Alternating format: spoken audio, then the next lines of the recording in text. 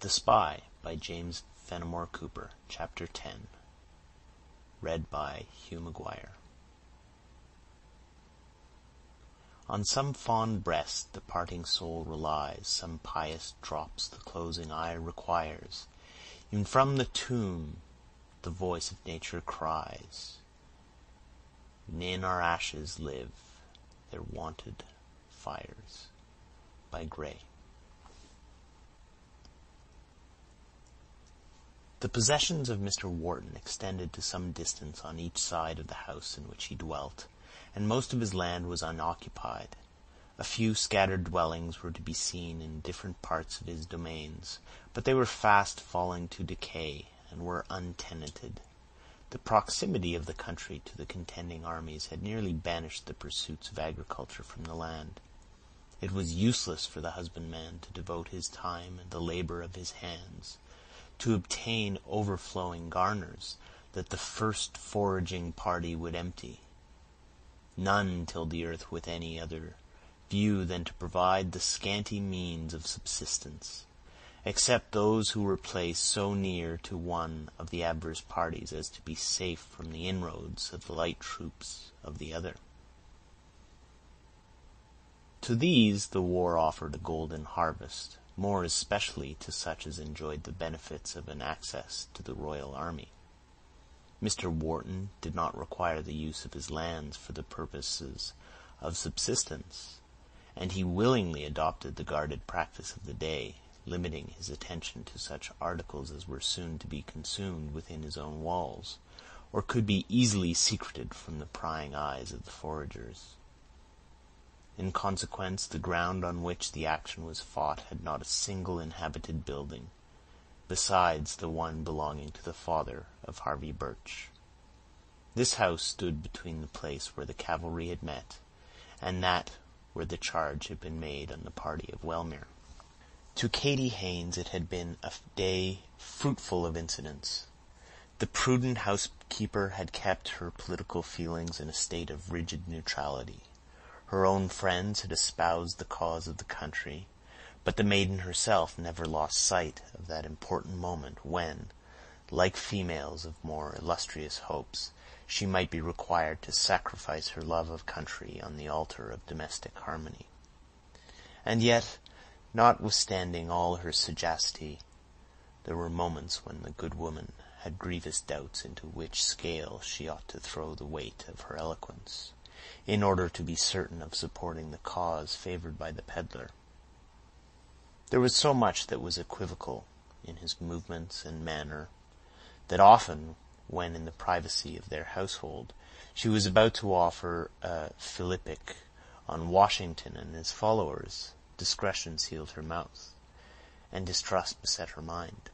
In short, the whole conduct of the mysterious being she studied was of a character to distract the opinions of one who took a more enlarged view of men and life than came within the competency of his housekeeper. The Battle of the Plains had taught the cautious Washington the advantages his enemy possessed in organization, arms, and discipline. These were difficulties to be mastered by his own vigilance and care. Drawing off his troops to the heights in the northern part of the county, he had bidden defiance to the attacks of the royal army, and Sir William Howe fell back to the enjoyment of his barren conquest, a deserted city. Never afterwards did the opposing armies make the trial of strength within the limits of Westchester, yet hardly a day passed that the partisans did not make their inroads, or a sun rise, that the inhabitants were spared the relation of excesses which the preceding darkness had served to conceal. Most of the movements of the peddler were made at the hours which others allotted to repose. The evening sun would frequently leave him at one extremity of the country, and the morning find him at the other.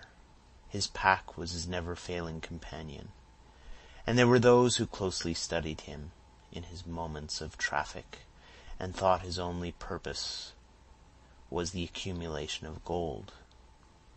He would be often seen near the highlands, with a body bending under its load, and again near the Harlem River, traveling with lighter steps, with his face towards the setting sun. But these glances at him were uncertain and fleeting. The intermediate time no eye could penetrate. For months he disappeared, and no traces of his course were ever known. Strong parties held the heights of Harlem, and the northern end of Manhattan Island was bristling with the bayonets of the English sentinels. Yet the peddler glided among them unnoticed and uninjured. His approaches to the American lines were also frequent, but generally so conducted as to baffle pursuit. Many a sentinel placed in the gorges of the mountains spoke of a strange figure that had been seen gliding by them in the mists of the evening. These stories reached the ears of the officers, and, as we have related, in 2 instances the traitor had fallen into the hands of the Americans. The first time he had escaped from Lawton, shortly after his arrest, but the second he was condemned to die. On the morning of his intended execution, the cage was opened, but the bird has flown. This extraordinary escape had been made from the custody of a favorite officer of Washington, and sentinels who had been thought worthy to guard the person of the commander-in-chief. Bribery and treason could not be imputed to men so well esteemed,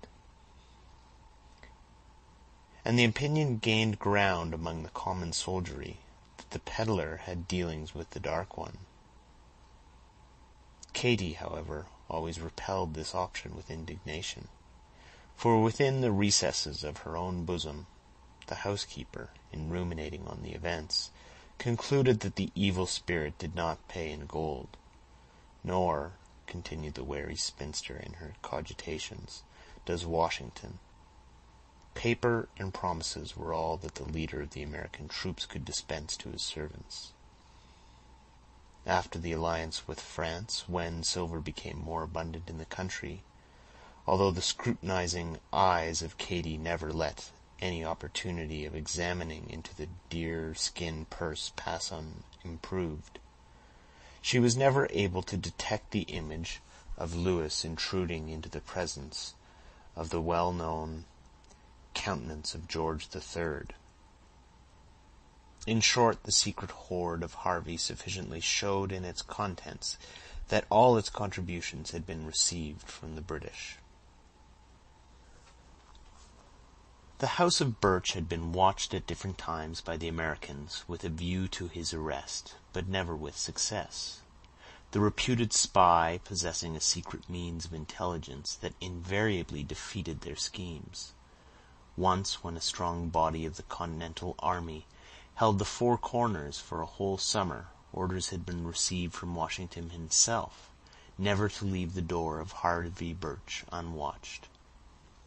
The command was rigidly obeyed, and during this long period the peddler was unseen. The detachment was withdrawn, and the following night Birch re-entered his dwelling. The father of Harvey had been greatly molested in consequence of the suspicious character of the son. But, notwithstanding the most minute scrutiny into the conduct of the old man, no fact could be substantiated against him to his injury, and his property was too small to keep alive the zeal of patriots by profession. Its confiscation and purchase would not have rewarded their trouble. Age and sorrow were now about to spare him further molestation, for the lamp of life had been drained of its oil. The recent separation of the father and son had been painful, but they had submitted in obedience to what both thought a duty. The old man had kept his dying situation a secret from the neighborhood, in the hope that he might still have the company of his child in his last moments. The confusion of the day, and his increasing dread that Harvey might be too late, helped to hasten the event he would fain arrest for a little while. As night set in, his illness increased to such a degree that the dismayed housekeeper sent a truant boy, who had shut up himself with them during the combat, to the locusts in quest of a companion to cheer her solitude. Caesar alone could be spared, and loaded with edibles and cordials by the kind-hearted Miss Peyton. The black had been dispatched on his duty. The dying man was past the use of medicines, and his chief anxiety seemed to center in a meeting with his child. The noise of the chase had been heard by the group in the house, but its cause was not understood, and as both the black and Katy were apprised of the detachment of American horse being below them, they supposed it to proceed from the return of that party. They heard the dragoons as they moved slowly by the building, but in compliance with the prudent injunction of the black, the housekeeper forbore to indulge her curiosity. The old man had closed his eyes, and his attendants believed him to be asleep. The house contained 2 large rooms and as many small ones. One of the former served for kitchen and sitting room. In the other lay the father of Birch. Of the latter, one was a sanctuary of the Vestal, and the other contained the stock of provisions. A huge chimney of stone rose in the center, serving, of itself, for a partition between the larger rooms, and fireplaces of corresponding dimensions were in each apartment. A bright flame was burning in that of the common room, and within the very jambs of its monstrous jaws sat Caesar and Katy, at the time of which we write. The African was impressing his caution on the housekeeper, and commenting on the general danger of indulging an idle curiosity. "Best never tempt a Satan," said Caesar, rolling up his eyes till the whites glistened by the glare of the fire. "I bury like hisself to lose an ear for carrying a little bit of a letter. Dere much mischief come of curiosity. If dere'd never been a man curious to see Africa, dere would be no colored people out of dere own country. But I wish Harvey get back." "It is very disregardful in him to be away at such a time," said Katy imposingly. "Suppose now his father wanted to make his last will and testament. Who is there to do so solemn and awful an act for him? Harvey is a very wasteful and very disrespectful man. Perhaps he make him afore." "It would not be a wonderment if he had," returned the housekeeper. "He is whole days looking into the Bible." "Then he read a very good book," said the black solemnly. "Miss Fanny readin' him to Dinah now and then." "You are right, Caesar. The Bible is the best of books, and one that reads it as often as Harvey's father should have the best reasons for so doing. This is no more than common sense." She rose from her seat, and stealing softly to a chest of drawers in the room of the sick man, she took from it a large Bible, heavily bound, and secured with strong clasps of brass, with which she returned to the negro. The volume was eagerly opened, and they proceeded instantly to examine its pages. Katy was far from an expert scholar, and to Caesar the characters were absolutely strangers. For some time the housekeeper was occupied in finding out the word Matthew, in which she had no sooner succeeded than she pointed out the word with great complacency to the attentive Caesar. "Very well, now look him true," said the black, peeping over the housekeeper's shoulders, as he held a long, lank candle of yellow tallow, in such a manner as to throw its feeble light on the volume. "Yes, but I must begin with the very beginning of the book," replied the other, turning the leaves carefully back, until, moving to it once, she lighted upon a page covered with writing. "Here," said the housekeeper, shaking with the eagerness of expectation, "here are the very words themselves. Now I would give the world itself to know whom he has left the big silver shoe buckles to." "Read 'em," said Caesar laconically. "And the black walnut drawers, for Harvey could never want furniture of that quality as long as he's a bachelor." "Why, he no want 'em as well as he fader." And the 6 silver tablespoons. Harvey always uses the iron. Perhaps he say without so much talk, returned the sententious black, pointing one of his crooked and dingy fingers at the open volume. Thus repeatedly advised and impelled by her own curiosity, Katy began to read. Anxious to come to the part which most interested herself, she dipped at once into the center of the subject. Chester Birch, born September 1st, 1755, read the spinster with a deliberation that did no great honor to her scholarship. Well, what'd he give him? Abigail Birch, born July 12th, 1757, continued the housekeeper in the same tone. I think you ought to give her a spoon. June 1st, 1760. On this awful day, the judgment of an offended God lighted on my house. A heavy groan from the adjoining room made the spinster instinctively close to the volume, and Caesar, for a moment, shook with fear. Neither possessed sufficient resolution to go and examine the condition of the sufferer, but his heavy breathing continued as usual. Katy dared not, however, reopen the Bible, and carefully securing its clasps, it was laid on the table in silence. Caesar took his chair again, and after looking timidly round the room, remarked, I thought he time more come. No, said Katy solemnly, he would live till the tide is out, or the first cock crows in the morning.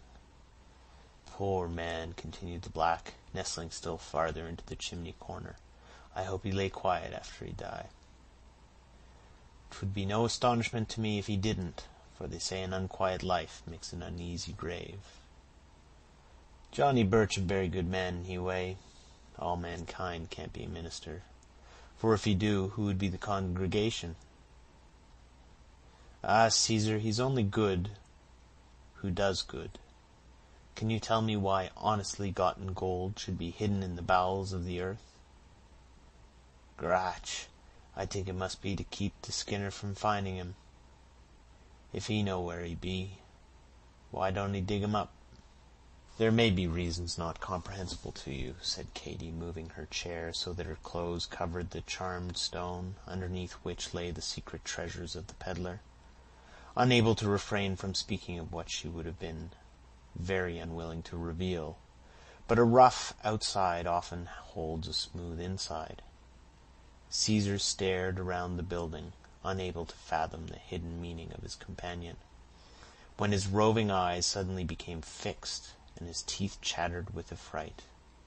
The change in the countenance of the black was instantly perceived by Katy, and turning her face, she saw the peddler himself, standing within the door of the room. Is he alive? asked Birch tremulously, and seemingly afraid to receive the answer. Surely, said Katy, rising hastily, and officiously offering her chair. He must live till day, or till the tide is down. Disregarding all but the fact that his father still lived, the peddler stole urgently into the room of his dying parent. The tie which bound the father and son was of no ordinary kind. In the wide world they were all to each other. Had Katy but read a few lines further in the record, she would have seen the sad tale of their misfortunes. At one blow, competence and kindred had been swept from them, and from that day to the present hour, persecution and distress had followed their wandering steps. Approaching the bedside, Harvey leaned his body forward, and, in a voice nearly choked by his feelings, he whispered near the ear of the sick, "Father, do you know me?" The parent slowly opened his eyes, and a smile of satisfaction passed over his pallid features, leaving behind it the impression of death, more awful by the contrast. The peddler gave a restorative he had brought with him to the parched lips of the sick man, and for a few minutes new vigor seemed imparted to his frame. He spoke but slowly and with difficulty. Curiosity kept Katy silent. Awe had the same effect on Caesar, and Harvey seemed hardly to breathe as he listened to the language of the departing spirit. "My son," said the father in a hollow voice, "God is as merciful as he is just. If I threw the cup of salvation from my lips when a youth, he graciously offers it to me in mine age. He is chastised to purify, and I go to join the spirits of our lost family. In a little while, my child, you will be alone. I know you too well not to foresee you will be a pilgrim through life. The bruised reed may endure, but it will never rise. You have that within you, Harvey. That will guide you aright. Persevere as you've begun, for the duties of life are never to be neglected, and—" A noise in the adjoining room interrupted the dying man, and the impatient peddler hastened to learn the cause, followed by Katy in the black. The first glance of his eye on the figure in the doorway told the trader but too well his errand, and the fate that probably awaited himself. The intruder was a man still young in years, but his lineaments bespoke a mind long agitated by evil passions. His dress was of the meanest materials, and so ragged and unseemly as to give him the appearance of studied poverty. His hair was prematurely whitened, and his sunken, lowering eye avoided the bold, forward look of innocence. There was a restlessness in his movements, and an agitation in his manner that proceeded from the workings of the foul spirit within him, and which was not less offensive to others than distressing to himself. This man was a well-known leader of one of those gangs of marauders who infested the country with a semblance of patriotism, and who were guilty of every grade of offense, from simple theft up to murder. Behind him stood several other figures clad in a similar manner, but whose countenances expressed nothing more than the indifference of brutal insensibility. They were well armed with muskets and bayonets, and provided with the usual implements of foot soldiers. Harvey knew resistance to be vain, and quietly submitted to their directions. In the twinkling of an eye both he and Caesar were stripped of their decent garments, and made to exchange clothes with two of the filthiest of the band. They were then placed in separate corners of the room, and, under the muzzles of the muskets, required faithfully to answer such interrogations as were put to them. "Where is your pack?" was the first question to the peddler. "Hear me," said Birch, trembling with agitation. "In the next room is my father, now in the agonies of death. Let me go to him, receive his blessings, and close his eyes, and you shall have all, aye, all. Answer me as I put the questions, or this musket shall send you to keep the old driveler company. Where is your pack?" "I will tell you nothing unless you let me go to my father," said the peddler resolutely. His persecutor raised his arm with a malicious sneer, and was about to execute his threat, when one of his companions checked him. "What would you do?" he said. "You surely forget the reward. Tell us, where are your goods, and you shall go to your father." Birch complied instantly, and a man was dispatched in quest of the booty. He soon returned, throwing the bundle on the floor, swearing it was as light as feathers. "Aye," cried the leader, "there must be more gold somewhere for what it did contain. Give us your gold, Mr. Birch. We know you have it. You will not take Continental, not you." "You break your faith," said Harvey. "Give us your gold!" exclaimed the other furiously, pricking the peddler with his bayonet until the blood followed his bushes in the streams. At this instant a slight movement was heard in the adjoining room, and Harvey cried, let me go to my father, and you shall have all." "I swear you shall go then," said the Skinner. "Here, take the trash," cried Birch, and he threw aside the purse, which he had contrived to conceal, notwithstanding the change in his garments. The robber raised it from the floor with a hellish laugh. "Aye, but it shall be your father in heaven." "Monster, have you no feeling, no faith, no honesty?" "To hear him, one would think there was not a rope around his neck already," said the other, laughing. "There is no necessity for your being uneasy, Mr. Birch. If the old man gets a few hours the start of you in the journey, you will be sure to follow him before noon tomorrow."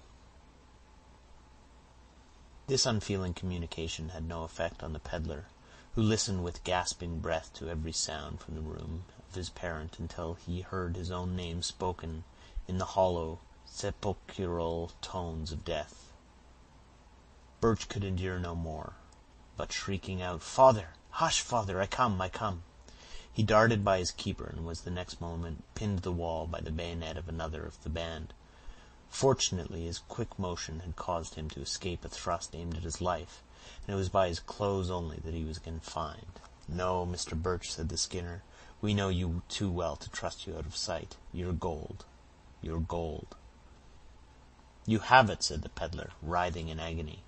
"Aye, we have the purse, but you have more purses. King George is a prompt paymaster, and you've done him many a piece of good service. Where is your hoard? Without it you will never see your father." "Remove the stone underneath the woman," cried the peddler, eagerly. "Remove the stone." He raves!" said Katy, instinctively, moving her position to a different stone from the one which she had been standing. In a moment it was torn from its bed, and nothing but earth was seen beneath. "He raves! You have driven him from his right mind," continued the trembling spinster. "Would any man in his senses keep gold under a hearth?" "Peace, babbling fool!" cried Harvey. "Lift the corner stone, and you will find that which will make you rich, and me a beggar." "And then you will be despisable," said the housekeeper, bitterly. "A peddler without goods and without money is sure to be despisable." "There will be enough left to pay for his halter," cried the Skinner, who was not slow to follow the instructions of Harvey, soon lighting upon a store of English guineas. The money was quickly transferred to a bag, notwithstanding the declarations of the spinster that her dues were unsatisfied, and that, of right, 10 of the guineas were her property. Delighted with a prize that greatly exceeded their expectations, the band prepared to depart, intending to take the peddler with them, in order to give him up to the American troops above, and to claim the reward offered for his apprehension. Everything was ready, and they were about to lift Birch in their arms, for he resolutely refused to move an inch, when a form appeared in their midst, which appalled the stoutest heart among them. The father had arisen from his bed, and he tottered forth at the cries of his son. Around his body was thrown the sheet of the bed, and his fixed eye and haggard face gave him the appearance of a being from another world. Even Katy and Caesar thought it was the spirit of the elder Birch, and they fled the house, followed by the alarmed Skinners in a body. The excitement which had given the sick man strength soon vanished, and the peddler, lifting him in his arms, reconveyed him to his bed. The reaction of the system which followed hastened to close the scene. The glazed eye of the father was fixed upon the son. His lips moved, but his voice was unheard.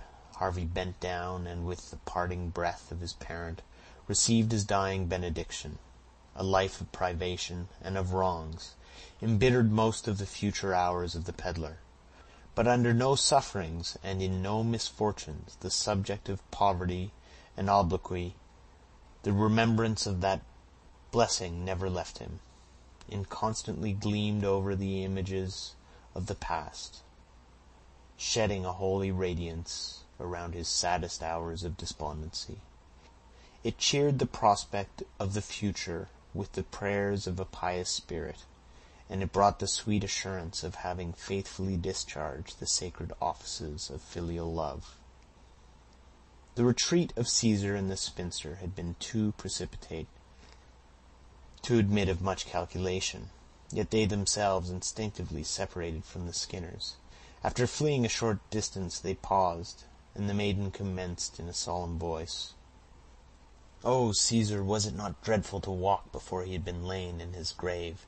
It must have been the money that disturbed him. They say Captain Kidd walks near the spot where he buried gold in the old war." "I never think Johnny Birch had such a big eye," said the African, his teeth yet chattering with the fright. "I'm sure 'twould be a botherment to a living soul to lose so much money. Harvey will be nothing but an utterly despisable, poverty-stricken wretch. I wonder who he thinks would even be his housekeeper." "Maybe a spook take away Harvey, too," observed Caesar, moving still nearer to the side of the maiden. But a new idea had seized the imagination of the spinster. She thought it not improbable that the prize had been forsaken in the confusion of the retreat, and after deliberating and reasoning for some time with Caesar, they determined to venture back and ascertain this important fact, and, if possible, learn what had been the fate of the peddler. Much time was spent in cautiously approaching the dreaded spot, and as the spinster had sagaciously placed herself in the line of the retreat of the Skinners, every stone was examined in the progress in search of the abandoned gold.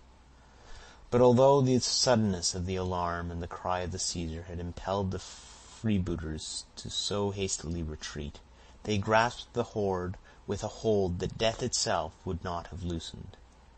Perceiving everything to be quiet within, Katy at length mustered resolution to enter the dwelling, where she found the peddler, with a heavy heart, performing the last sad offices for the dead.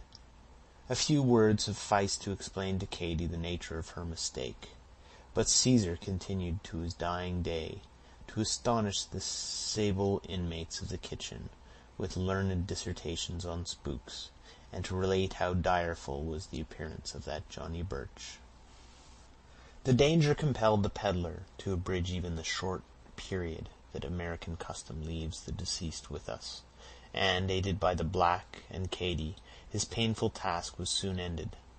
Caesar volunteered to walk a couple of miles, with orders to a carpenter, and, the body being habited in its ordinary attire, was left, with a sheet thrown decently over it, to await the return of the messenger. The Skinners had fled precipitately to the wood, which was but a short distance from the house of Birch, and once safely sheltered within its shades, they halted and mustered their panic-stricken forces. "What, in the name of fury, seized your coward hearts?" cried their dissatisfied leader, drawing his breath heavily. "The same question might be asked of yourself," returned one of the band, sullenly. "From your fright I thought a party of De Lancey's men were upon us. Oh, you brave gentlemen and a race!" "We follow our captain." "Then follow me back, and let us secure the scoundrel and receive the reward."